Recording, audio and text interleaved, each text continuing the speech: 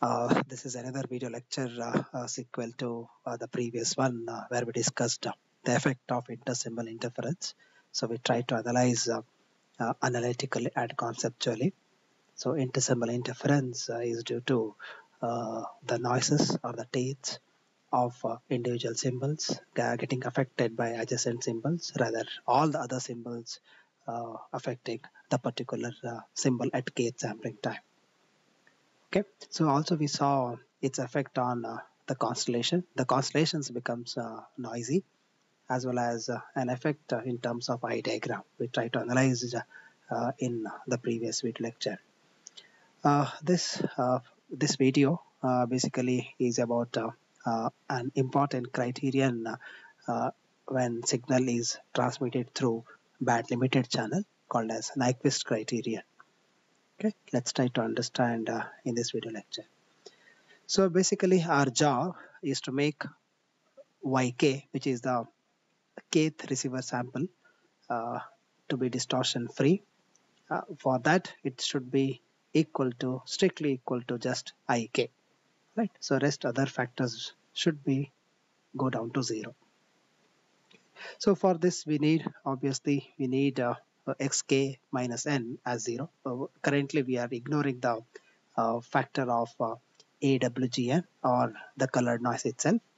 Okay, so we are just assuming the effect of intersymbol interference in order to make our analysis easier.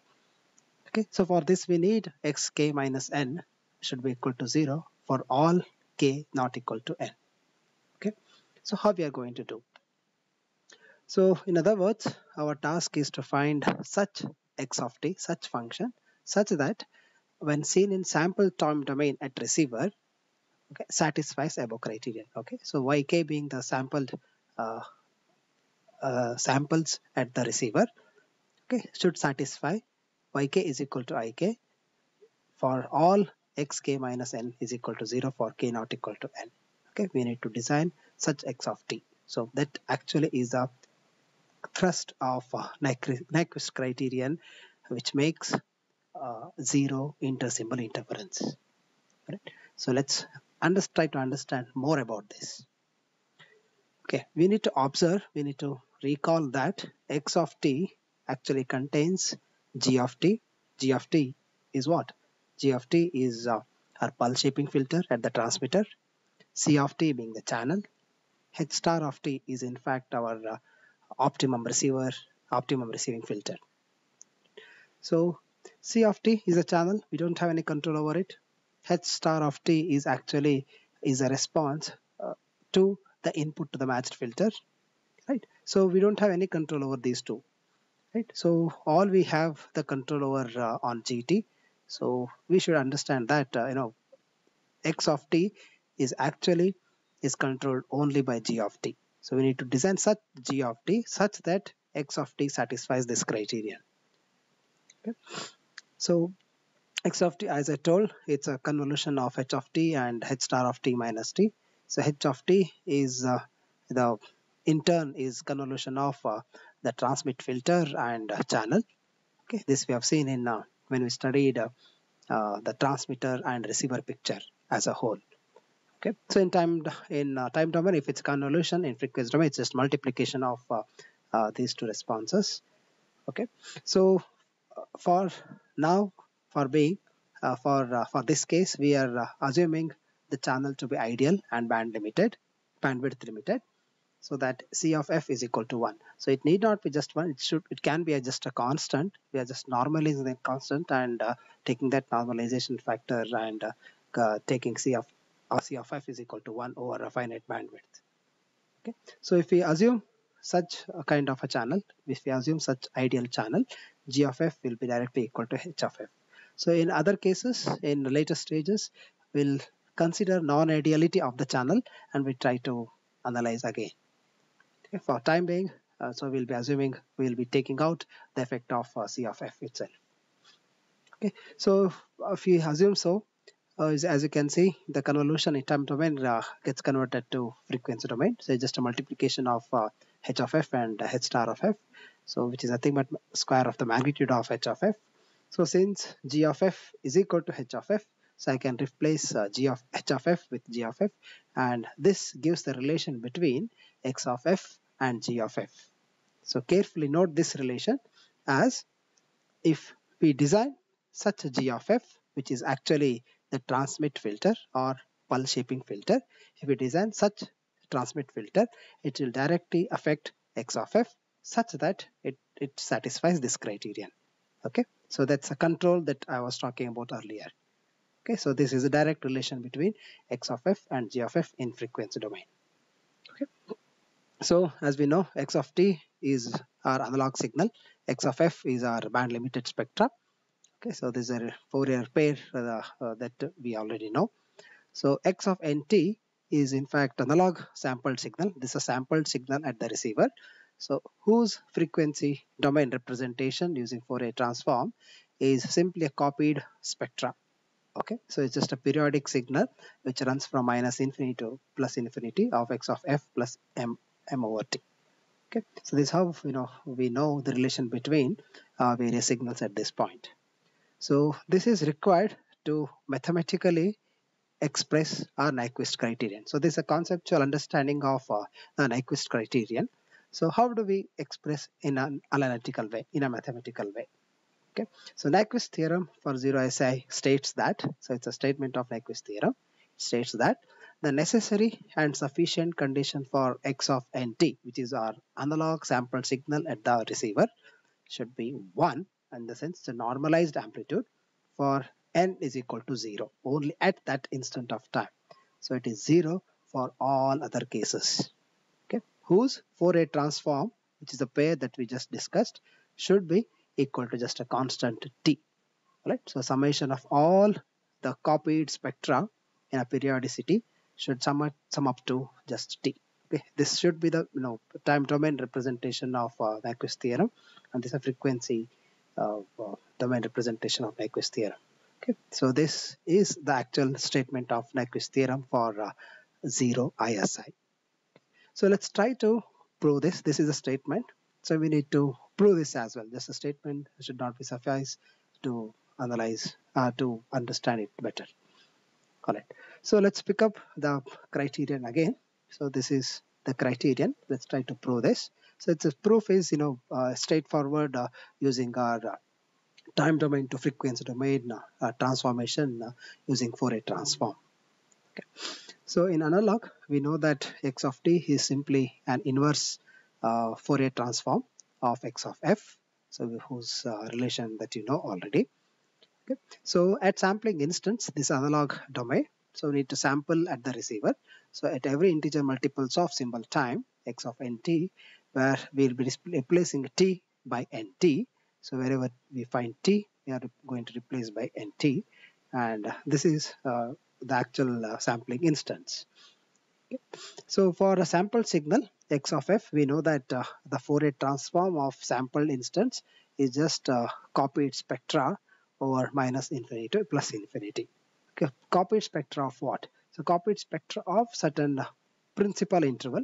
The principal interval being the symbol duration itself. Symbol time, we have assumed it to be 1 over t. So this is from minus 1 by 2t to 1 over 2t. So this is the principal interval representation of our x of f. So our complete x of f, which runs from minus infinity to plus infinity, is just duplications of the principal interval itself. Sorry. So let's try to break the integral over a finite range of 1 over t, and let's try to duplicate over the minus infinity to plus infinity range. So we get, so obviously, so this is a primary interval. So just one interval. So may not be m is equal to 0. Sorry. So this is just a representation where m is equal to 0. So for any m is not equal to 0, so this is just one period, and that one period, or the principal period, has to be duplicated over minus infinity to plus infinity range. I'm sorry. All right. So this is our pair of x of nt and x of f using Fourier transform pair. Okay. So since we know that this is a linear operator, so we can as well pull the summation inside the integral. Okay. So So pulling that summation inside the integral. Before doing that, you may carefully observe that the integral limits has 2m minus 1 over 2t and 2m plus 1 over 2t. So this integral limits can be replaced, and when you try to replace as a minus 1 over 2t and plus 1 over 2t, so accordingly we should change the variable inside the integral as well. So the integrand variable f gets changed to f plus m by t, and accordingly our df changes to d capital F. Okay, so of course we should replace this small f by f plus m over t. So this minus is ignored because m is running from minus infinity plus infinity. So all the ranges of m is taken care here. Okay, so similarly, if I try to replace f by f plus m over t, so exponential of j2 pi fnt should be replaced with f plus m over t times nt. So if I try to express or split this exponential part into capital F and small f, capital F, and another product being e power j2 pi into m times n, this t and t gets cancelled. So it will be simply e power j2 pi mn. Okay, since this is an integral multiple of 2 pi, so integral multiple of 2 pi in exponential part e power j, any integral multiple of 2 pi is always 1. So we'll be left with just e power j 2 pi fnt, and same thing is retained here. Right? So this is just changing the limits of the integral, and changing the variable f of the integrand to f plus m by t. Correct. So this is the one that we have, and we should proceed with this. So x of nt is minus 1 over 2t to 1 over 2t, x of m plus m by t exponential h 2 pi fnt df. Okay. So that, as I told, this summation is a linear operator. We can as well pull this inside the integral. If I try to pull this inside the integral, nothing else has been done here. So just pulling the integral inside and taking our taking this complete factor, the summation of x of f plus m over t, and representing it as b of f. This can be compactly written in this fashion. So where b of f is of course the first term inside the integral, which can be represented in this way. So that are, as you can see, this is nothing but b of f is a function, is a periodic function with a period of 1 over t. Since it's a periodic function which repeats, which gets duplicated with every 1 over t, this can be expanded using a Fourier series. Okay. So as you know, a Fourier series consists of a coefficient bn times e power j2 pi fnt, n varying from minus infinity to plus infinity, of course. So we need to extract the coefficient here. So we need to find out what are these coefficient. So I'm just naming these equations as 1 and 2 just to utilize them at a later stage. Okay, so we need to find out, we need to extract the value of these coefficients. So in order to extract the value of these coefficients, so I'll try to take out this exponential term by multiplying with e power minus j2 pi fnt. So if I try to multiply on both the sides with that, this will get vanished. So it will be independent of that factor, and I can try to extract the value of bn. Okay, I'll not only try to multiply with the opposite sign of exponential, but also I'll try to integrate over a period of 1 over t, right, on both the sides. So if I try to do that, so the period is 1 over t, so in a sense it's minus 1 over t 2t and plus 1 over 2t. So multiplying with exponential of minus this factor on both the sides, as I told, this will get vanished. So the product of these two is simply 1, and the integral will just boil down to just 1 over t, right? 1 by 2t minus of 1 over 2t will give you 1 over t. So the right hand side will simply boil down to simply bn over t. Now that I have bn at my right hand side, I can take this t to the other side, and I can express this coefficient as simply t times the integral. Okay, so that's how I have tried to extract the coefficients bn. Okay, so if I name this as equation 3, Now if I try to compare this equation 3 and this equation 1, if you carefully look at these two equations, the right hand sides almost are identical with each other, only for the fact that this is getting multiplied with the t and this has exponential in negative sign. This is in positive sign. Okay, so let's try to compare these two and try to express bn as x of minus nt. So since this is only the minus sign which is missing and compared to equation 3, I can express the coefficients bn in terms of the sampled signal at the receiver. Okay, so bn is equal to x of minus nt. Alright, so this expression gives the coefficient values in terms of sampled output at the receiver. Okay, so now we know that what should be the necessary condition for Nyquist criterion for zero ISI as discussed earlier. So what is the necessary and sufficient condition for Nyquist criterion for zero ISI? So that should be x of nt is equal to 1 just at n is equal to 0 and 0 otherwise. So imposing this condition, so forcing this condition, what will be bn? Bn will also be equal to the same condition for n is equal to 0, x of 0, in the sense it is 1, and for all n not equal to 0, bn will also be 0. So it will follow the same principle of x of nt, but only for the fact that it gets multiplied by a term called as t. So bn will be simply t for n is equal to 0 and 0 otherwise. Okay, so with that we can, since we know now the coefficients, we can substitute into equation 2. Okay, so equation 2 gives us b of f, and we know what is bn now. Bn, b suffix n, exists only at n is equal to 0.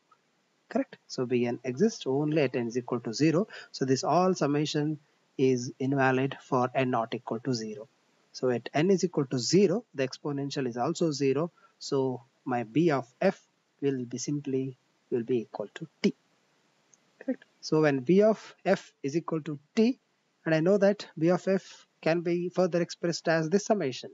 Correct? So b of f is equal to t will definitely make summation x of f plus m over t as t itself. I think that is our Nyquist criterion.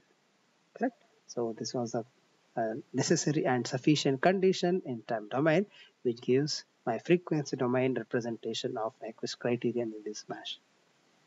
So hence the proof. So this proof is straightforward. It takes longer routes, frequently switching from time domain to frequency domain and getting back the same expressions. So if you carefully look down the individual steps, I don't think it is difficult. Okay, so that's about the Nyquist criterion for zero ISI and its proof, proof analytically. Okay, thank you. So the next video will follow further analysis of ISI, and all our job is to find out such x of t. We need to design such signals where this condition is imposed. Okay. Thank you.